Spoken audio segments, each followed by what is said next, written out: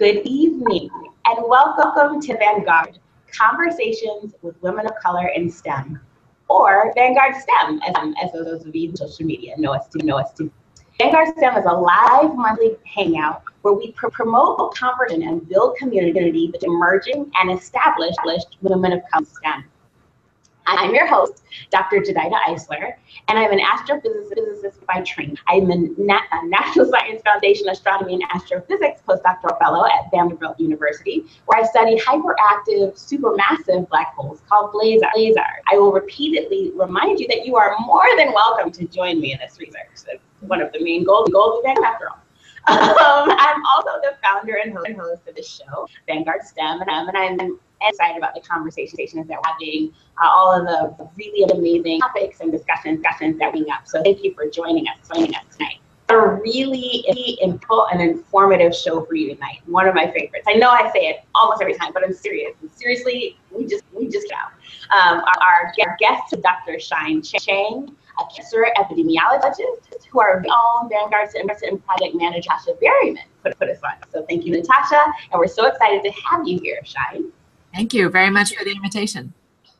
We're gonna talk tonight. The theme of the night is burnout, bravery, and being a woman of color in STEM. And if you've followed us all this, you know that this came up in response to the story of Nyla Kidd.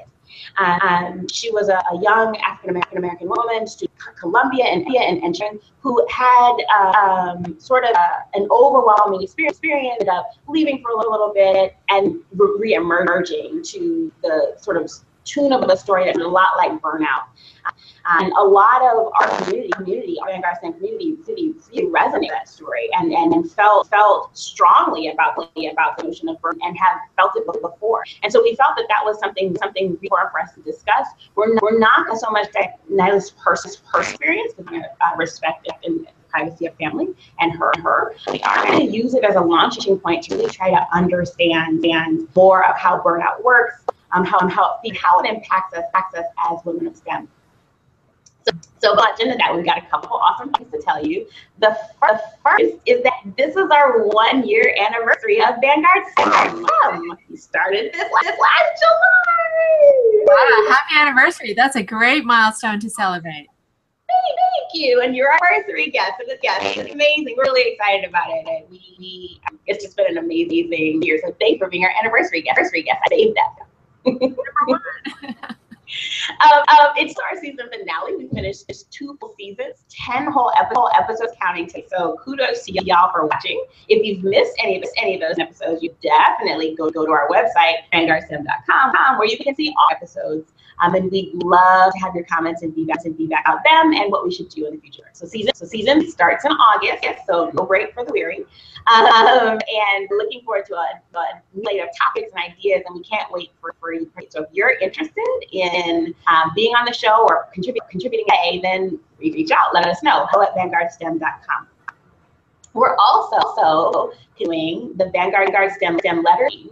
This is our way of speaking directly back to our sisters in the struggle, to other women of color in STEM who feel burnout or are feeling like they need some encouragement. So if you have a story of burnout or you have the idea that you want to share with your colleagues, please do send them to us at social@vanguardstem.com or get on Facebook, and we are ready to share those going forward.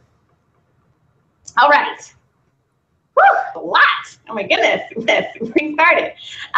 So before we jump into the show, I'm really excited about, I want to give you a couple of ways to participate, because as you know, this is a live show. Really glad to hear hi to everyone who's joined us. And so we want to tell you how you can participate. So the first way, if you have a question, comment, something Shine says is amazing and it gets to you, call out, speak back to us. And I'm telling you, I talked to Shine this weekend and she blew me away. She wasn't even trying. She didn't know that, but she was trying and it blew me away. So she'll have lots of really awesome, amazing stuff to say. So if it's you, speak to us. If you have questions, so you can do that through Twitter. You can do that through the Q&A box in the Hangout window. Or you can do feedback. We've got people on feedback. That's not actually a thing. I mean on Facebook. Yeah, that's what I meant. You can do it on Facebook. We've got people watching the conversation over there. So those are the main ways you can participate going forward. We are always welcoming you to Facebook on our group, Vanguard STEM group/Facebook Vanguard STEM. Also on our website and through Instagram and all of the social media platforms. So feel free to join us there. All right, all the housekeeping is out of the way. So without further ado, please let me formally introduce you to our awesome, incredible panelist for tonight, Dr. Chang. Dr. Chang received undergraduate bachelor's degree in biology from Brown University and her doctorate in epidemiology at the University of North Carolina at Chapel Hill. She's currently the director of the University of Texas MD Anderson Cancer Center's Cancer Prevention Research Training Program, and a University of Texas English teaching professor in the Department of Epidemiology. In addition to 4 NIH Training and Educational Awards as PI, Dr. Chang also serves on advisory committees for other NIH 25 training awards, as well as T32 training programs, which I know the sort of biology know what all of those words mean. So she served as the associate director for the Cancer Prevention Fellowship, a four-year postdoctoral training program. I lost my thought. There it is. In cancer prevention research at the National Cancer Institute, and she teaches annually for the AAMC's Women in Medicine program, an intensive career development workshop for early career women faculty in medical the U.S. and Canada. Her efforts aim to prevent chronic disease and improve health science. As such, her research in cancer epidemiology focuses on obesity, and her health science workforce and mentorship, diversity, and leadership. Welcome, Dr. Chang. Thank you so much for having me. We are so blessed to be here. I've a little bit about your history and pedigree, but can you tell us a little bit more about the kind of scientific research that you do? Sure. So I am a cancer prevention scientist. I am trained formally in epidemiology, so I'm very interested in what causes disease and how to intervene on that to actually lower the risk of disease for individuals. But my work as an epidemiologist has evolved, and as you mentioned, I'm a training program director, and so I have developed a lot of interest in how to train people better. A lot of it was originally motivated by selfish reasons. I needed training, so I asked for training, and I got other people involved in the training that I was doing. And I, over time, decided that actually training would be a lot better if people had the tools up front rather than having to figure it out on their own, what I call career by process of elimination, which I think is slow and inefficient. And wouldn't it be a lot better if I and other people shared our stories and our experiences so that you wouldn't have to suffer those same problems? You could just, get on, to whatever it is that you're supposed to do faster and easier and just, be fabulous sooner. So that has been my motivation for doing research in educational scholarship, in mentoring, in leadership, in women faculty and diversity. So those are the research things that I'm interested in. The epidemiology has been all about obesity and cancer risk, and bringing together both epidemiological population-based tools and biological samples and genetics to really try to understand what are the underlying reasons for weight gain and how that influences risk of cancer. So lots of things. Very cool. And in fact, this sense of lots of things is really important community, right? Because many of our audience members are people who want to do more than one thing, right? They're drawn more than one thing, whether it's, whatever their research question is, but also some often very sort of like health related or outreach oriented things. So the fact that we see you successfully create a career that does both really inspiring. Do you have any piece of advice for a young person, particularly of color, that wants to do both things, do several things like you've done? Sure. Well, it's you have to be organized, and you have to, sometimes be pretty persuasive about the kinds of things that you want to do and how you're going to combine them. People who are trained traditionally, for example, like my department chair, she didn't know how to mentor somebody like myself who was developing interests in areas that she wasn't familiar with. And she didn't know exactly how to incorporate my interests in the direction of the department where she was trying to lead the rest of the faculty. And so there were times when I really had to, pay attention to what she was telling me as a mentor, because, when your department chair says things like, I don't know how to mentor you, and I don't know how to create a space in the department for you, you have to pay attention to that, because, you need to have people to be able to support you and to help you through and get promoted so that you can be successful. So you, on the one hand, have to kind of pay attention to what those criteria and what those needs are. But at the same time, can you do what you want to do and find fulfilling in a way that sort of accommodates both sides? You might not be able to do everything at 100 or 150% all the time, but maybe you could be, sort of checking off all the boxes for your chair on the major things, and then, spend a little time doing some of the other things that you're interested in, and then go back and forth again.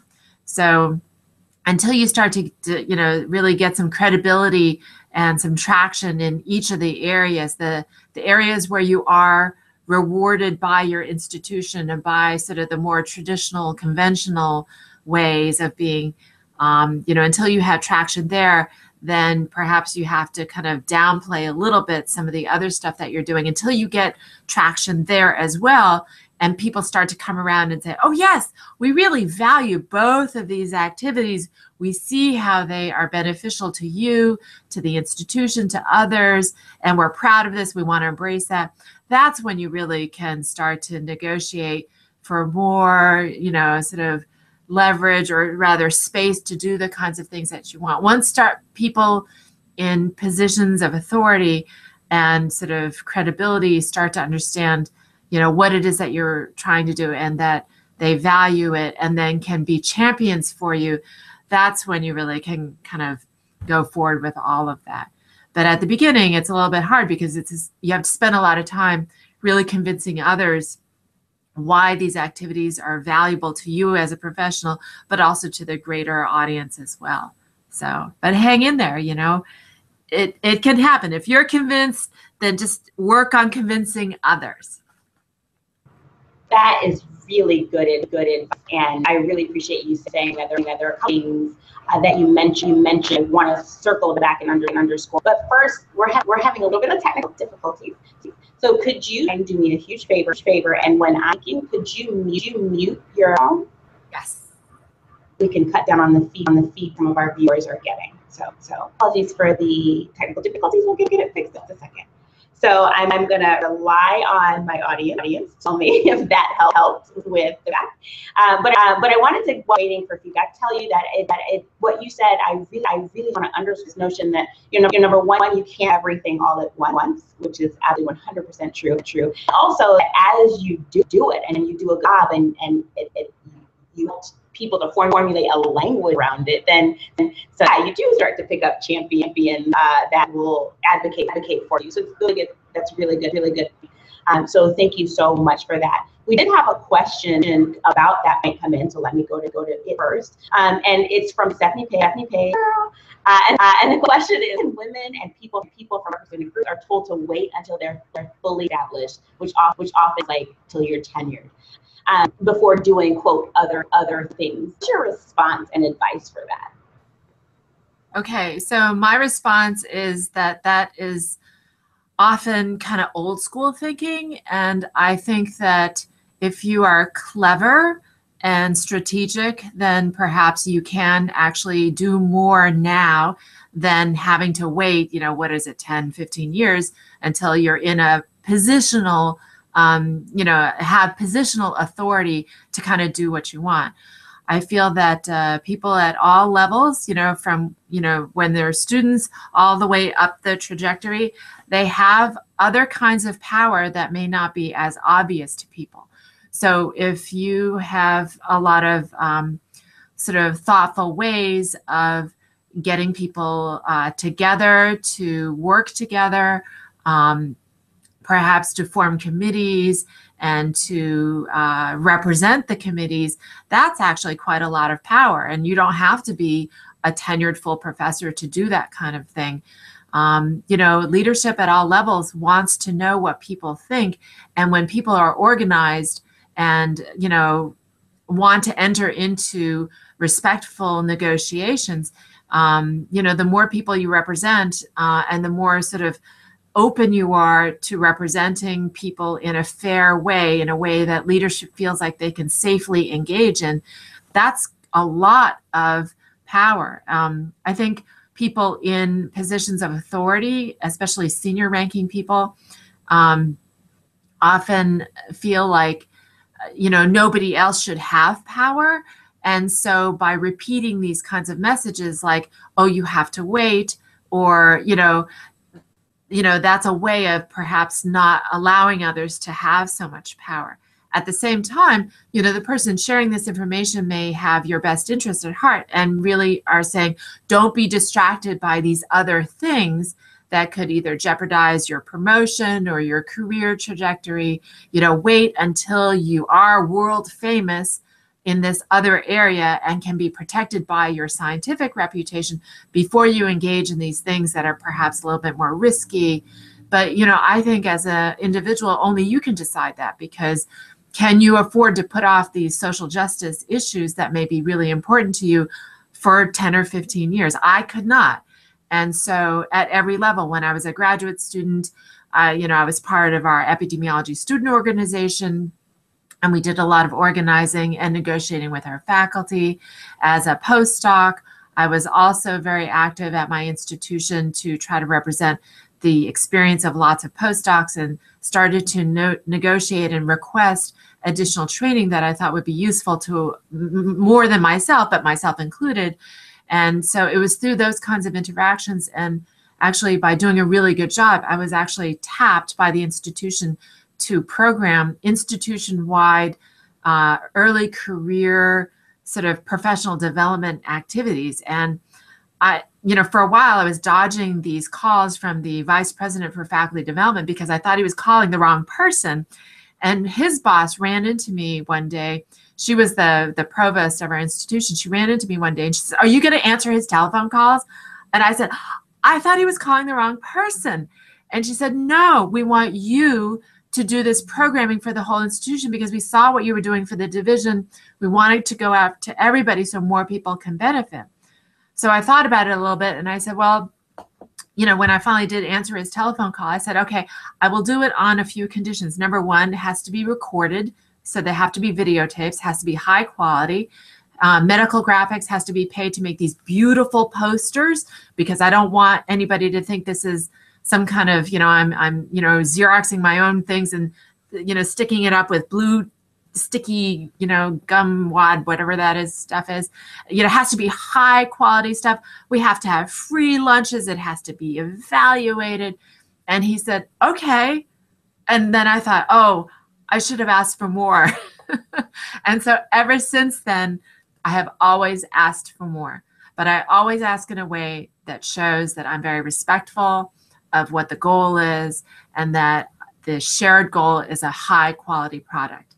So I won't engage unless people are on board about those objectives, those shared objectives, because I want the quality to be there and for people to really recognize that and appreciate that. That is really good. I like this, you know, because part of it is being will take up this space and ask for. So I love this idea of learning from you and learning to do how you've done it. Thank you so much for that particular advice. I wrote down, you know, that it had to be the high quality, that needed medical professional grade graphics, right? Because you didn't want to look basically bootleg. But that's a really important point in terms of producing excellence, not only for yourself, for your program, but also for those that are to be taking that information in a quality matter. So thank you so much for speaking to that. So we have some more coming in, which we'll get. Okay, so we have questions coming in about burnout, which we'll get to in just a second. I wanted to spend a few minutes on our STEM and society section to talk about Brexit. Dominated the news recently, right? For those of you who don't know about it, I'm not gonna maybe a little bit of judgment. Brexit, no judgment, no judgment-free zone, not judging. Brexit is basically recent decision by vote to Britain, the UK, to leave the European Union. It's called Brexit, basically Britain exit. And the vote for the country was 52% leave the EU, 48% stay. It's had overwhelming repercussions already, and all of it hasn't even fallen, so we're still trying to figure it out. So it's a big political conversation, but the way that it faces what we do is in terms of the science output in the science production. Right now, the EU, biggest producer of scientific output in the world, right? They're at 22%. And the nearest countries are China at 19.1%, and the US at 16.7%. So the EU right now, the European Union produces an extensive scientific output. But with the UK leaving the EU, that's going to have really big impact on their research production. So first, I just wanted to get a sense of thoughts about Brexit in general, if you like, but particularly as they relate to the civic endeavor, and also specifically the fact that the vote in the general populace was 52 to 48%, with majority going to leave. But in the scientific, Nature did a poll of 2,000 scientists, and it was wildly different. It was an 82% stay, 12% leave vote. So do you have any sense of thoughts on why those two votes were, well, only the vote, but those two populations had such different opinions? Well, I don't know if you've looked around, but scientists are different kinds of people. I think, on Myers-Briggs personality inventories, all those kinds of personality inventories, scientists tend to score a little bit differently. We are just wired differently. We value different things.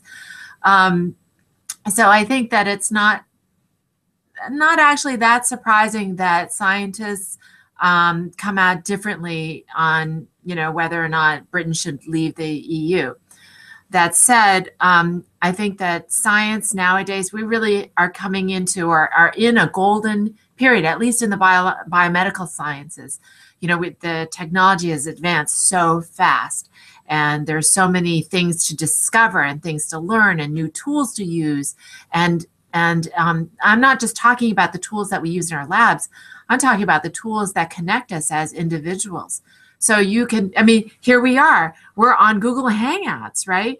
And we're talking, you and I are talking, but we're connecting with so many people all across the globe. I don't know if we have people outside the United States, but we could. And so this kind of being able to connect in real time or asynchronously with people all over the planet is just unprecedented. And so I think for science, because we know and are beginning to value more and more that really good science, new discoveries, new inspirations come out of connections and teamwork and team science, that really is why we are different and why we may be voting in a different way. Now, that said, the whole Brexit thing, there's so many details to be worked out and so many unknown things at this time. But I think that, on the one hand, it could have a dampening effect on how science moves forward in the UK for some time. But I actually have great hope, especially among the younger scientists, because younger scientists are typically less afraid to try new things, use new tools. I think they're going to actually find different ways to interact and not let these barriers that maybe some of the oldsters think are going to be a problem. I think the younger people are going to just say, whatever, I'll just go on Google Hangouts and we're going to do our science that way or something. I think they are going to figure out other ways of being. if, you know, there may be some challenges to the trying to get together in person, what with all, you know, visas and, you know, the cost, or what, you know, can I come work for you? Oh, but now I have to get a work permit or a educational permit or whatever. All of that is going to be very tiresome. And hopefully, you know, more informed minds will prevail and they'll figure something out. But I think for people who love science and want to, you know, participate, I think, you know, that is really going to, you know, take precedent. I don't think the people who are really passionate about it are going to let that interfere. They will find a way. So I have hope. Yeah, that's a really fair point. And in fact, one of the critiques about it was that as long as the freedom to move up wasn't too adversely impacted, it would probably okay, might be an overview, but it would be less impactful to the actual scientific enterprise. Now there are global, you know, I shouldn't say global. There are EU-wide implications to that, right? You know, the amount of funding that they was getting versus how much they were putting into EU isn't exactly. Yeah, they were putting in less than they were getting out. So, you know, there are, I think, larger issues, but I think you're, you know, when people generally leave the charge on ingenuity and innovation, there hasn't been a sort of, a systemic impact won't overshadow the ingenuity and intuitiveness of young people. So absolutely 100% on that. So thank you for spending some time with me talking about Brexit and its impact on, and you make very reasonable, good points about that. But without further ado, it's now time to get into meat of our conversation. We want to talk about burnout. We want bravery, and we talk about those two things in the context of being a woman of color. So talk to me a little bit about how you first got interested in the subject of burnout and resilience as a research area. Why don't you start that story? Okay, so there's a few reasons why I'm interested in burnout. First of all, as a faculty person who mentors trainees and you know, teaches and has other responsibilities, you know, I'm always adding more to my plate. In fact, we joke about how we don't really have plates anymore. We have platters, big platters. And, you know, for somebody like me who's interested in so many different things, I have a tendency to say yes to a lot of stuff. And so my friends and I, we are, you know, we talk about how much work it is to do what we do. And of course, you know, that leads to other kinds of conversations. And, you know, part of the reason why I'm particularly interested in burnout is that not just from my experience as a faculty person, but also because when I was in graduate school, I had a very classic, severe episode of burnout myself. I had been working on, you know, I had done the oral defense of my dissertation proposal and was working on 3 assigned questions to get back to my committee. And right while I was working on that, I was, you know, struggling a little bit with it. And right in the middle of that, a friend of mine died unexpectedly, and it sent me into a tailspin. And so, you know, I wasn't, you know, I was struggling with the work, and at the same time, I was really upset about my friend, and I didn't know how to manage all of that. And so I would clean my apartment, and I would sit at my desk, and I would read articles to try to help me, and, you know, with my research, and I would read like a sentence over and over again, and like I couldn't understand it because I was just really in a bad place. Fortunately, at UNC Chapel Hill, they had a very talented and supportive, you know, psychological counseling services for students there. And I walked in one day and I said, I think I need help. I'm struggling with my dissertation, and I see you have a dissertation support group. And the guy I met with, he said, well, the group is actually ongoing and it's full up right now, which kind of tells you something. But he said, I'm happy to work with you directly until space opens up, and, you know, then you can join the group. And so he was able to coach me through that experience.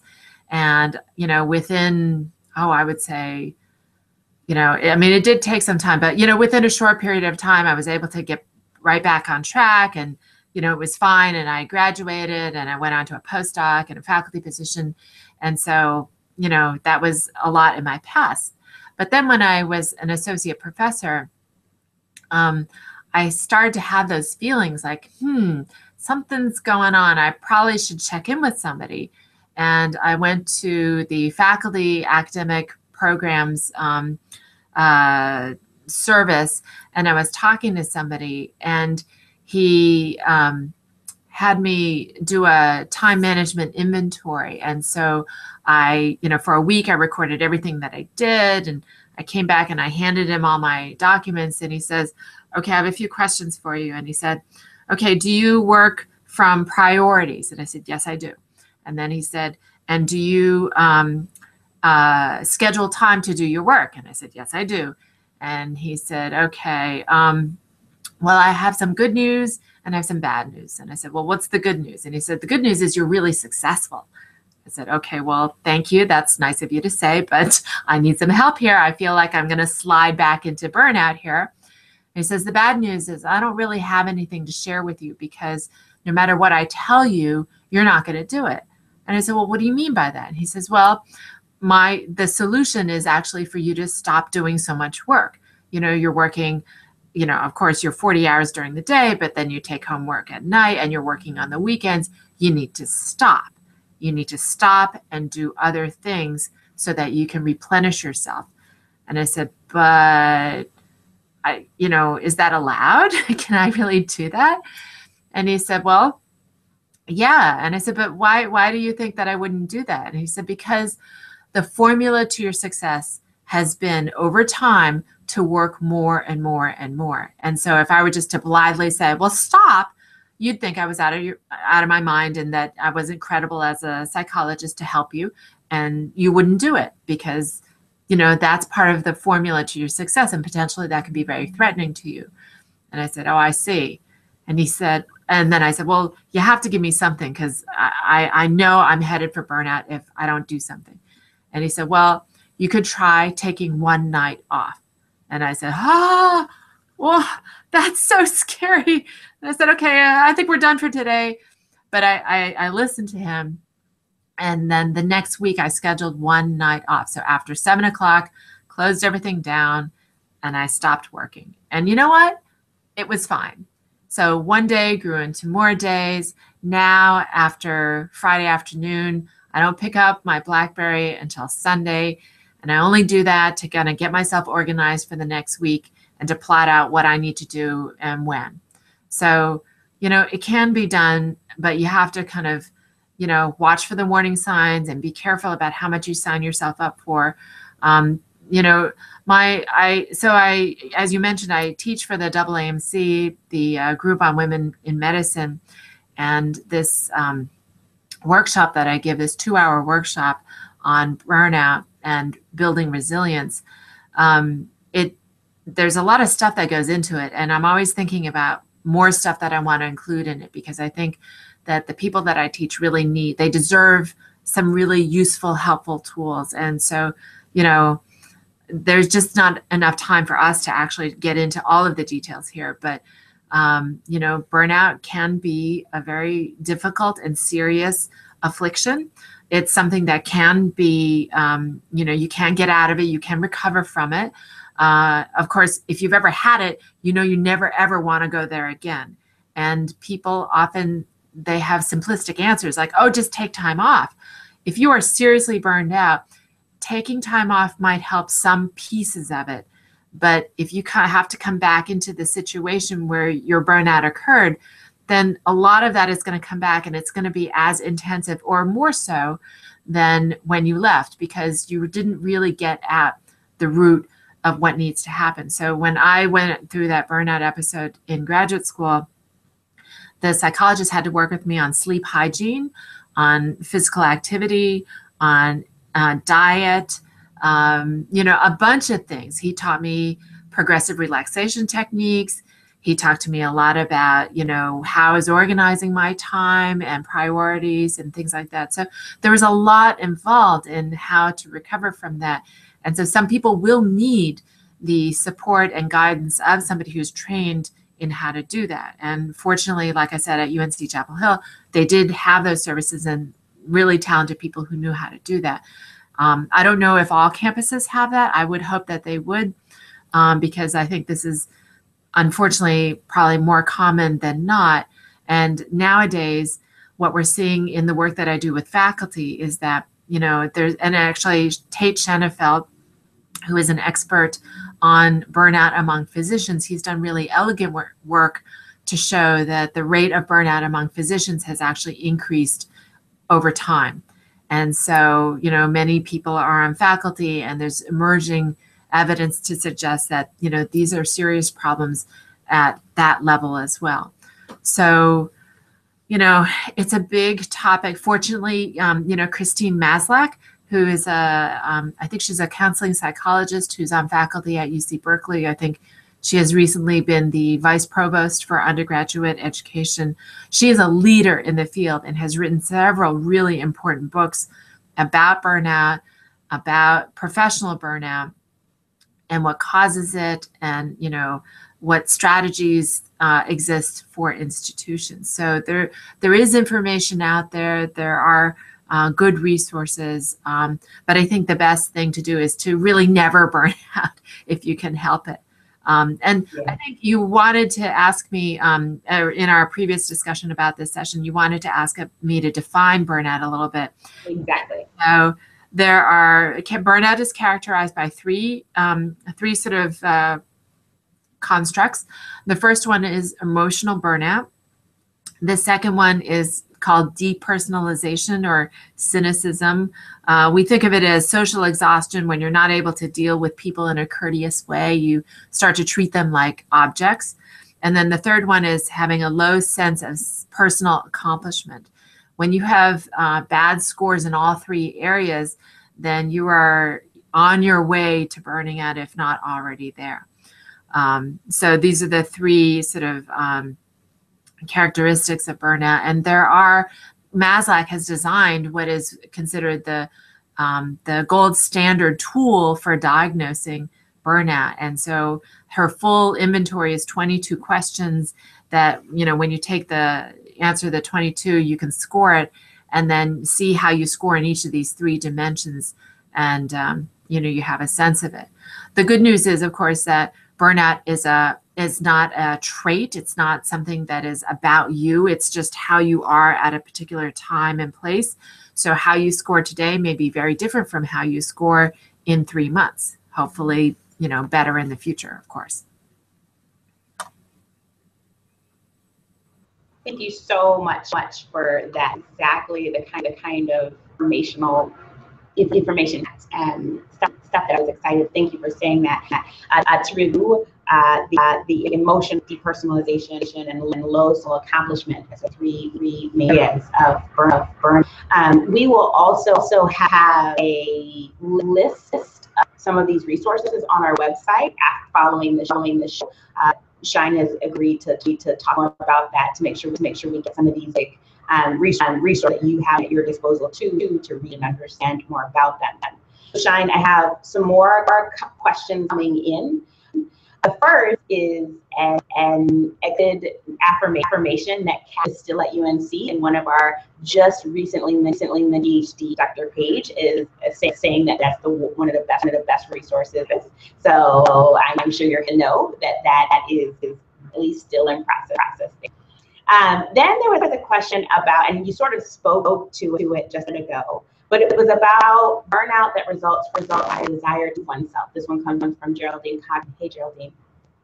Especially in new environment. And so she says that she thinks this resulted in her accomplishing a lot, as you said, but that's how you become successful. But she wonders if it will be enough. And to have any advice for dealing with those feelings. You spoke a little about this here, but I wonder if addressing that question and also, you know, getting a little bit to that point about how you address this kind of thing when it is completely related to your success. And since viewers are still having a hard time me, do you mind recapping the question so that they know what you're answering?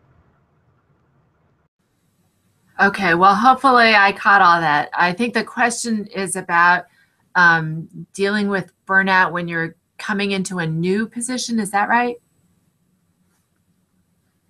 Yes, exactly. You feel like you have to prove yourself in a space, so you end up doing a whole lot, but when is enough? And how do you avoid burnout? Right. So actually, I'm really interested in this because I think that more and more people are not sure about how much is enough because, you know, a lot of people who are, especially people entering into academic positions, they are often, and if you're at a research one institution, you are often, you know, entering a environment that is filled with people working at capacity. And so there's this sense like, I have to prove myself, I have to prove my worth, I have to be as accomplished or more accomplished than all these other people. So, you know, first of all, I think that this problem is growing because I'm just looking at some of the responses for my next batch of assistant professors from medical schools. And I can't tell you how many more people are asking, how much is enough? How many hours in a day am I supposed to work? How much work should I take home on the weekend and at night to work? You know, because I'm not allowed to do it during the day because I have clinical responsibilities or whatever it is.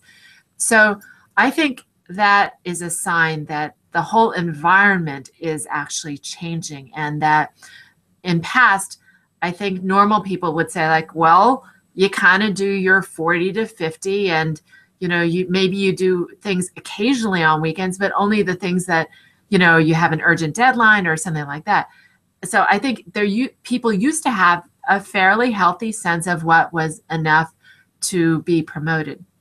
I think now people are starting to feel the pressures from their institutions about funding and about, you know, about visible success. And even the people who are mentoring the younger junior people are not so sure themselves. So first of all, you know, the first message is I think that the environment is changing a little bit. So you're not alone in having these kinds of feelings. Of course, a lot of this has always been there.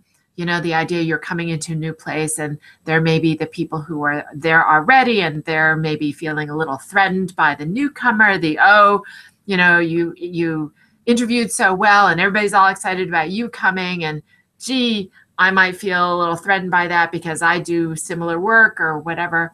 So then there's like, you know, competition with the people who are there and are they friendly? Are they less friendly? So that kind of thing has always been kind of in the background. So I think first of all, my advice would be talk to the people who supervise you, right? So if you're in an academic department, make sure to talk to your department chair, have a direct relationship with your department chair because it's through that department chair that your promotion happens. So if the department chair is supporting you, is behind you, is knowledgeable of everything that you're doing, then they're going to be able to help you better. So have them on your team and check in with them frequently enough so that they understand, you know, what is going on with you, whether you are signing up for too many things, they can counsel you on that.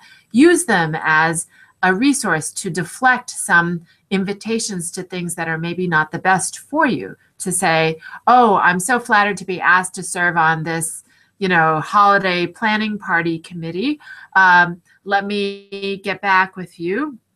And then you go to your department chair and say, well, you know, this thing has come up.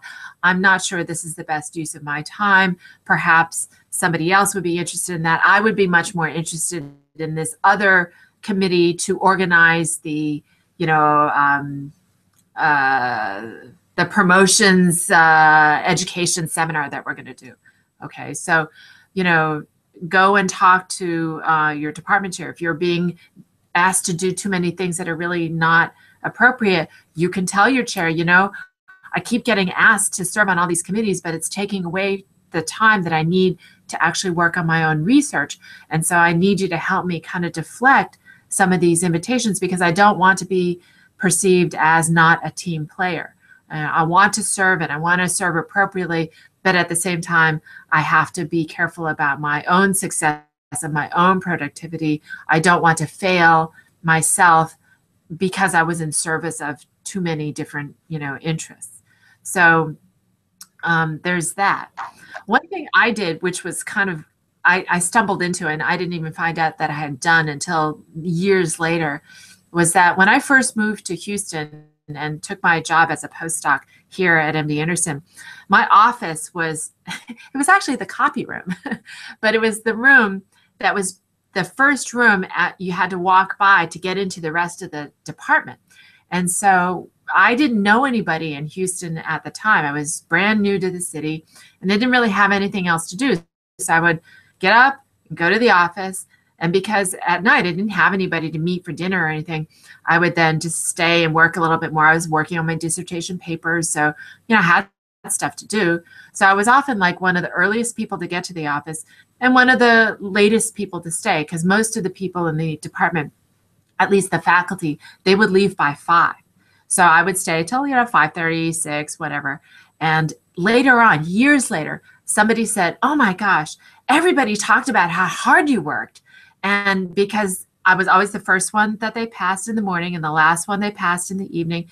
But oftentimes I was like out the door just minutes after they were, but they didn't know.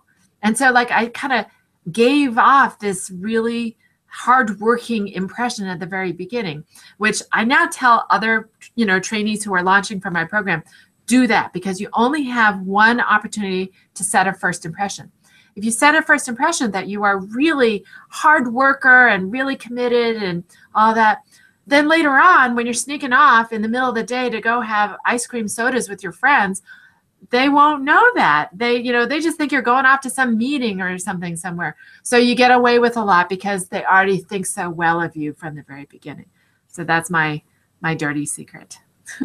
Cheers to the ice cream soda. Cheers to that. Cheers to that. Thanks so much.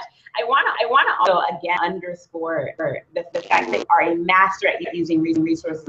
Whether it's from actual creative resources and the developmental resources, or it's the human resource in terms of talking to the people around you. I want to point out that you are pushing back again, staying and how critical that is to success. So thank you for pointing that out. Had another question come in from Monica Mohair. Hey, she wants to know how one deals with feeling otherness and the burnout that comes dealing with that. And are there ways to potentially use those feelings to your advantage? Wait, I'm sorry. Can you repeat that last bit? The feelings of what? Feelings of burnout that come with feeling an other, and then are there ways to use that to your advantage? Okay, so the feelings of burnout and feeling like other, not the majority, and if you can use that to your advantage. Well, definitely. So women of color, it's hard to miss us because number one, we're women. People can typically often tell, and then if you're a woman of color, people can kind of tell by looking at you, right? So often, and other people have written about this, the double burden, right? The double tax that women of color often have. So one thing would be definitely to talk to your department chair or whoever's supervising and just say, like, look, I'm being tapped for too many things, and you need to, force other people to, get on board. It doesn't always have to come from me. So-and-so can talk about this. Other people can talk about it. It shouldn't always have to come from me. Now, with regard to the feelings of burnout, if you are feeling like you're on the edge, or at least you're overwhelmed or overburdened with stuff, I would definitely be talking to people who supervise and support you, because the last thing they want you to do is to burn out. They have a lot invested in you. They recruited you. They are supporting you. They want you to be successful. So when things happen that are starting to make you feel like, oh, I can't do this so well anymore, I'm not bringing my A game to the office anymore, then you have to talk to people and say, you know what, I think I may be, my plate overfloweth, and I need some help in really reprioritizing what I need to do and to be focused on so that I can be successful. So you may need to take a break from some things. You need to maybe stop certain other things. They may need to provide you with additional support. Maybe you're trying to do too much all by yourself. For a lot of people in the postdoc early faculty transition, they often are not mentored into learning how to delegate fast enough. And so they have this idea that they have to do everything themselves. They don't know how to ask a secretary to do something for them. They make it out to be a favor. Could you do something for me in your free time? Oh, don't worry, I'll just do it myself. And really, no, we need you to do the things that only you can do. And we need you to get help to do all the other things, or to let them go if that's what, needs to happen to allow you to focus on what you need to do. So, if you are having these feelings, go ahead and vocalize them to the people who support you so they can help you. Recently, I was talking to my secretary and telling her that I have recently, I also am a special assistant to our interim chair for the Department of Epidemiology. And recently, there's been sort of a flurry of activities for the department that I've been drawn into. And so it has put behind some of the other things that I'm involved with. So I was talking to my secretary, and I said, we need to organize my day differently because it's filling up with too many requests and I don't have enough time to actually get my own work done. And so we organized a strategy where she is going in and blocking off times and not allowing other people to just free schedule themselves with me. And so she is on board with helping protect me. And I've talked to some of my other team members to explain what the situation is. It doesn't mean that I will always be this way. I will, when things free up again, then I'll be more available to others. But during this short time, when I have urgent deadlines myself, I need some protection. I need other people to help me. And so I've asked people to take over different things to make sure that those things are covered. And, that's how it's going to have to be. Now, of course, if you're a grad student, it feels weird because you're like, well, who do I delegate to? So when I was in graduate school, we had a tight group of friends. And one of the things we figured out to do was what we called the onerous task trade. And what we did was we figured out everybody had like one or two things that like they just could not get to doing. So for some people it was, so for mine, I could not defrost my refrigerator. I had like this old timey refrigerator that had like 2 inches of ice caked around it. And so I could not get my ice cream in anymore. So something had to be done. But I could not find the time or the effort to do it myself. And my friend, she was doing a study and she had to address something like 500 envelopes. And so we did a trade. So she came over to my house to defrost the refrigerator, and I sat there and I helped her, address all of those envelopes. I don't know why we had to do it by hand back then. I'm sure there was a computer program now, but anyway, so we just spent a day of it and she got hers done. I got mine done. It was like that. So sometimes what is onerous to you or difficult for you, somebody else can help you out too. So it's really just a matter of like coming up with creative strategies to get help.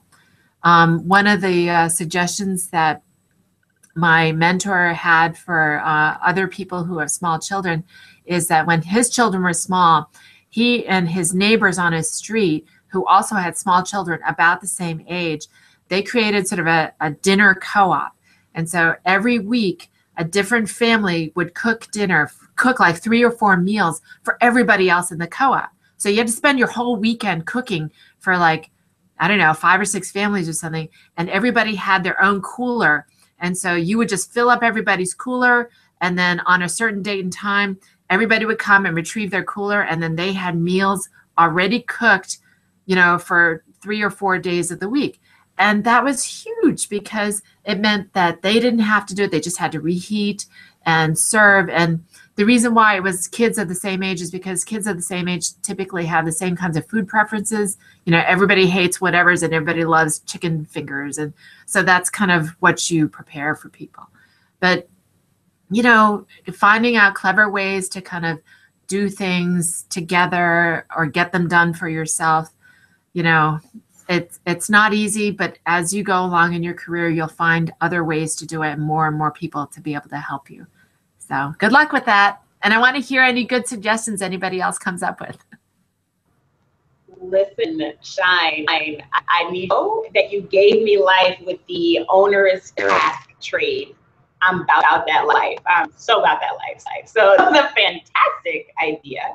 And I'm definitely looking for some takers. So Vanguard community, hey.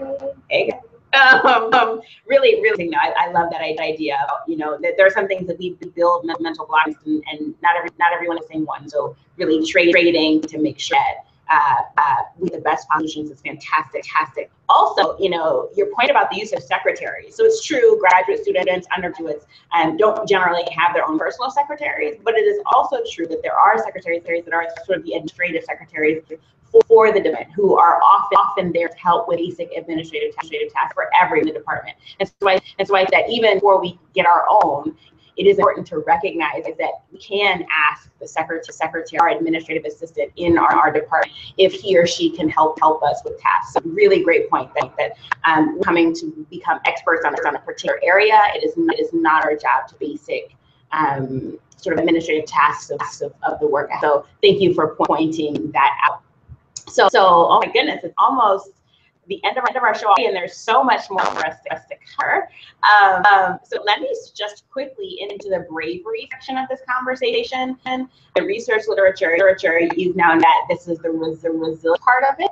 And so I'd like you to talk a little bit about resilience, become more resilient, and how to use one's own level of resilience to push through burnout. And then I did want to speak more about how resilience doesn't necessarily always mean continuing on the same path. There is freedom, and we all have the ability, right, to change directions. It always can be resilient. So can you talk to us a little bit about what the research says resilience, and also about in making choices that allow us to continue to be resilient?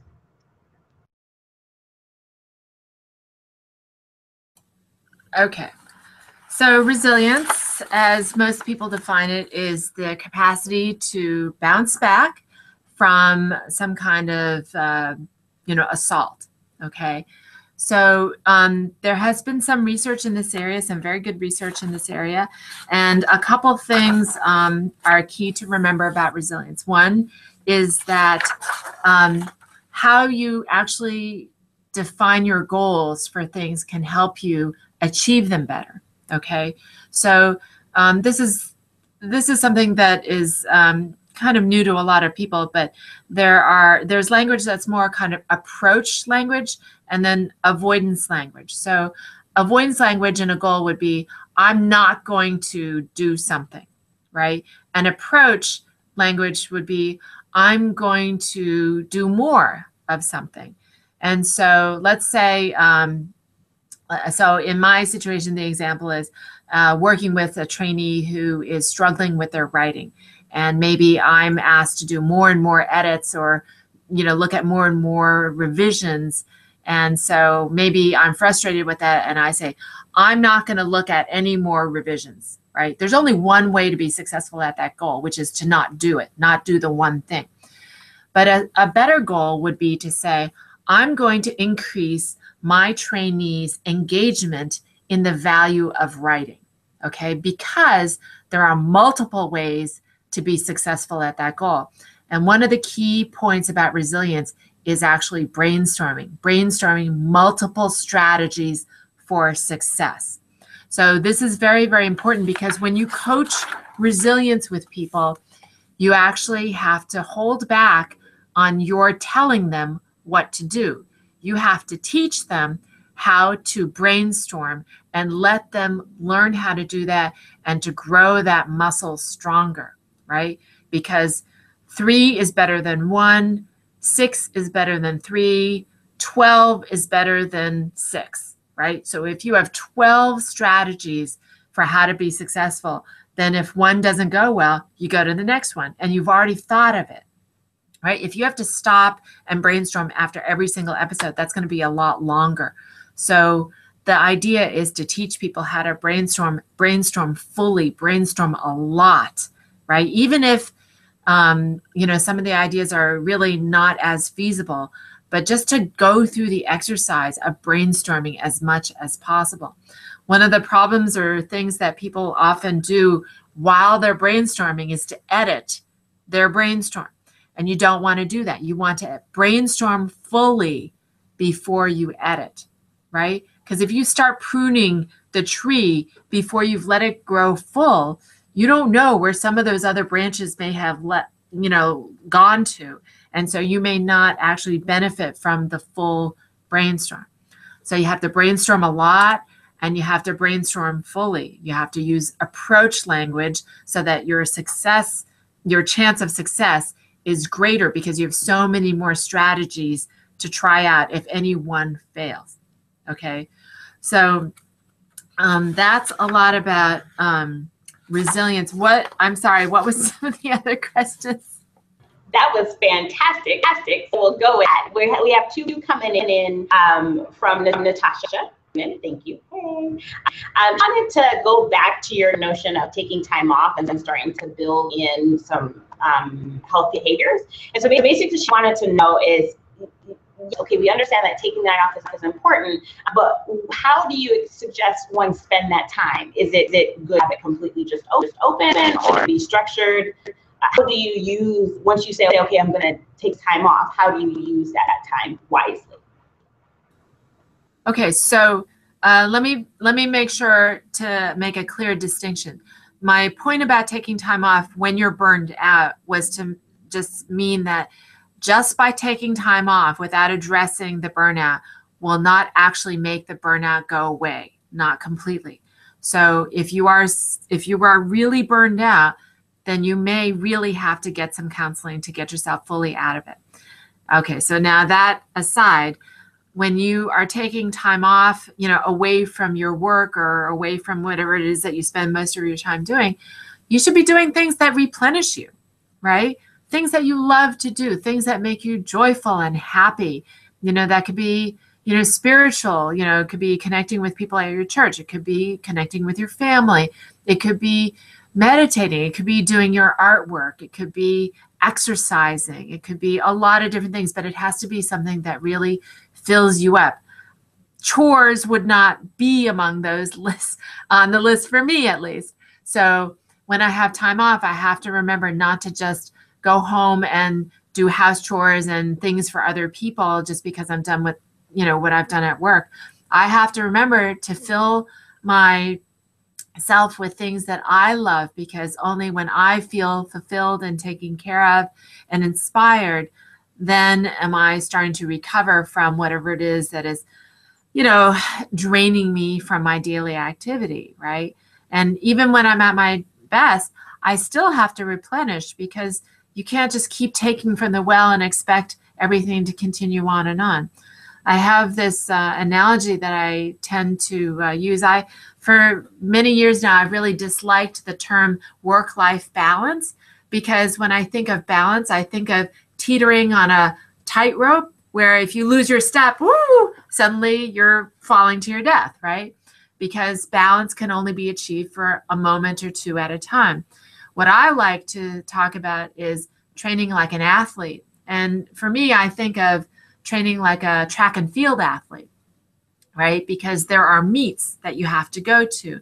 And if you're part of a team that does a decathlon or something, you have to learn a lot of different types of activities. So if you're in academia, you have to learn how to write papers, you have to learn how to write abstracts, you have to learn how to give presentations and write grants and teach and all these things, right?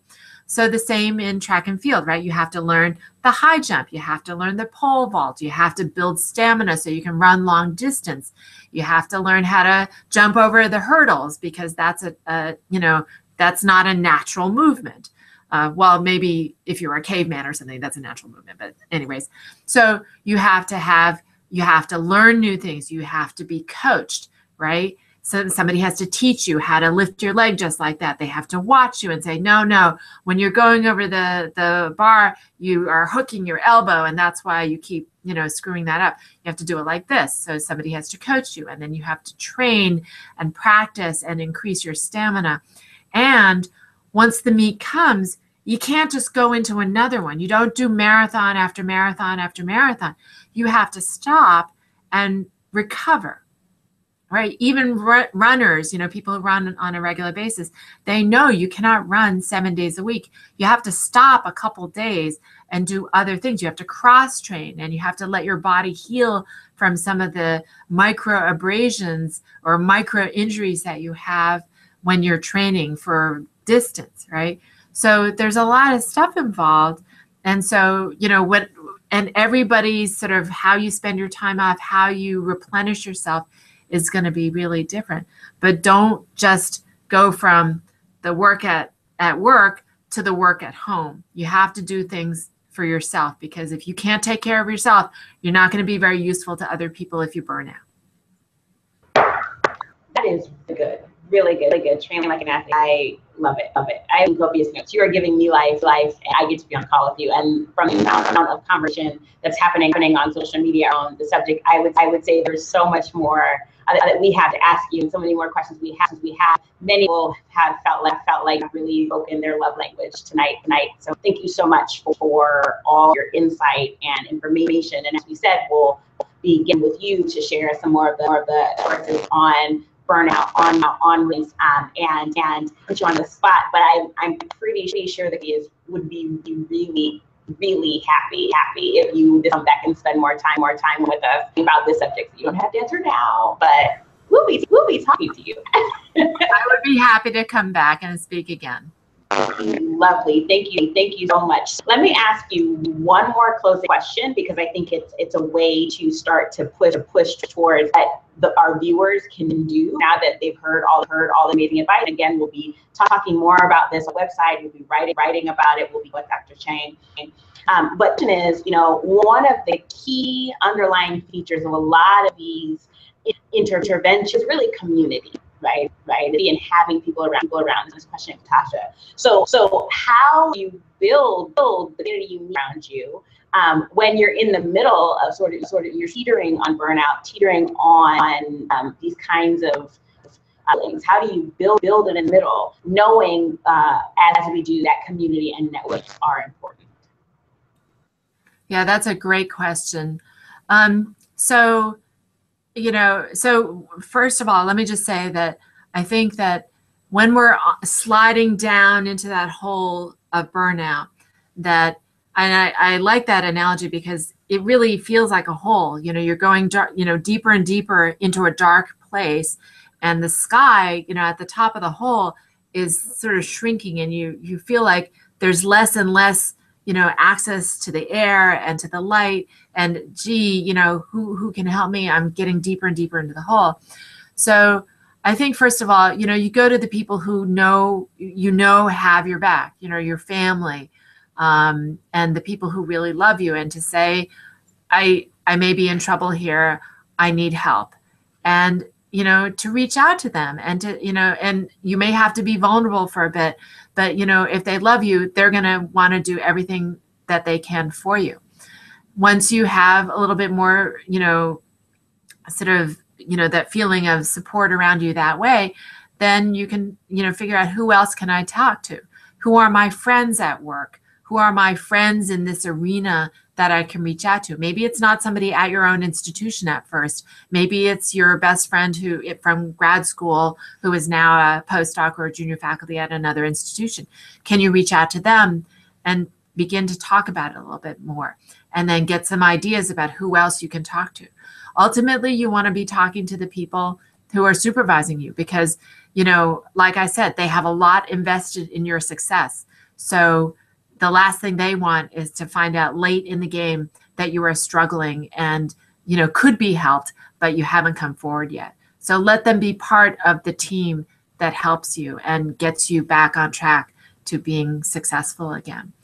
When we're feeling more and more isolated, we lose creativity, and we feel like there isn't anybody around who can help. And that's part of that kind of psychological sort of path into burnout. And it actually happens for other kinds of situations. So like battered women often have that. People wonder, like, well, why do you stay? It's because they feel like they can't leave, that they are in a hole, that no one cares, that no one would help them anyways. And so, they feel more and more confined and restricted. I also have a term that I call some of my trainees, I call them battered trainees. And it's a battered trainee syndrome, where they, are being abused by a bad faculty mentor. And, this is what happens. And, sometimes you can actually kind of see it. You see them being less responsive. They don't come out so much anymore. They don't reach out. They're always in the lab or whatever it is. And you think, like, what's going on with them? Why aren't they? And so, when you see that happening to the people around you, you want to reach out and just say, hey, you don't seem like you're your normal self so much recently. Has stuff been going on? Do you want to talk about it? Here, let me buy you a cup of coffee. So, little things like that can actually make a huge difference when people start to pay attention and just reach out and just say, hey, how are you doing? You look a little down. You want to, tell me about, what's going on with you? What's going on with your family? Sometimes it doesn't take very much, and then the floodgates open, and, suddenly then you have something that you have to deal with. But better that you catch it early, before something really bad happens, because the recovery, just like anything, if you can prevent it at an early stage, you're so much more ahead of the game, right? And that's what I do. I do cancer prevention. I'm a training program director. I want to prevent problems before they happen. Well, you have prevented so much disillusionment in this call. I am reading comments that our viewers are having, and you have really blessed. So thank you so much. You probably sort of verge of tears on that battered trainees thing, because it is something that happens. We at the level of students at postdocs talk amongst ourselves, but to hear someone like yourself talk about it, and the fact that some of us are being abused in these situations, and that has real psychological, mental, social implications, physical implications, is it brings. I am deeply appreciative. So with that, let me just thank you. A hearty thanks of everyone watching tonight, and everyone who will watch this. So subsequently, there's so much here. We will definitely be coming back to talk with us more about burnout. So y'all watching, get your question together, because we will do it again. We're sharing resources on the website. Thank you, Dr. Chang, for being a family, being part of the team, Vanguard STEM on our squad. Just as a reminder, we'll be keeping up our Vanguard STEM support, and I think with this conversation on burnout, you can see where for us as a community and engaging one another. If you feel so led, please write a letter of encouragement. Volunteer to take an onerous task from one of your Vanguard STEM squad members. See if you can build in this kind of community here. In this community, you can visit us on Twitter at Vanguard STEM. You can visit on Facebook in the group Vanguard Organizations with Fluent STEM. We are. You can write. You can email us. Please do reach out. We are always accepting Women Crush Wednesday in STEM, WCW in STEM nomination. My vote is for Dr. Chang. And if you're interested in writing or Vanguard STEM, please do email us at hello@vanguardstem.com. This episode of Vanguard STEM would not have happened with kindness, generosity, and the end of Vanguard STEM folks, from the sharing to the retweeting, those of you who are live tweeting. Thank you so much. And a huge thank you to Dr. Chang. I seriously cannot thank you enough for taking the time to speak with us, to inform us, to validate and amplify the feelings that are giving us a language and a literature to build on, to understand. So hearty thank you. If you were here, I'd give you a hug. So I'm giving you a virtual hug right now. See there, that was your hug. All big thank you to the Vanguard STEM team. To Lana Hunt, who's our operations manager, and her husband does a lot of our graphics. To the public display affections, who's come up with our new logo. More on that to Natasha Berryman, project manager, and the awesome who brought us into Dr. Chang's orbit. So thank you so much to Chriselle Frank, who's our social media coordinator, to Jasmine Johnson and Matt Molina, who are our writers and contributors on the website, and to Nicole Rogers, who's our talent manager. That's our Vanguard STEM intern team and our full team there. So thank you all for the work you do to make Vanguard what it is. Thank you again to our audience and community members. Y'all are the best. And thank you also to Josette Johnson, who helps us with our video editing. So thank you so much for that. You all are seriousness. I can't even with people. There's so much goodness and this everywhere. Dr. Chang, I'll give you your sort of, if you had an event that you wanted to give you the opportunity to do that. But before that, let me just say our next season does start. This will be August 2nd. It'll be our third season. It's jam-packed with even more amazing. And clearly now another episode, Burnout, and dealing with that. So host Dr. Jedidah Eisler and Dr. Chang. Is there anything else you'd like to add as we close this episode? Well, just hang in there, everybody. It's hard to do, but you can do it. So just hang in there and keep plugging at it. Thank you so much. Again, I'm your host. This is Vanguard STEM. I'm Jedidah Eisler. This is Dr. Chang. It's been our pleasure to spend time with you. Have a good night and next month.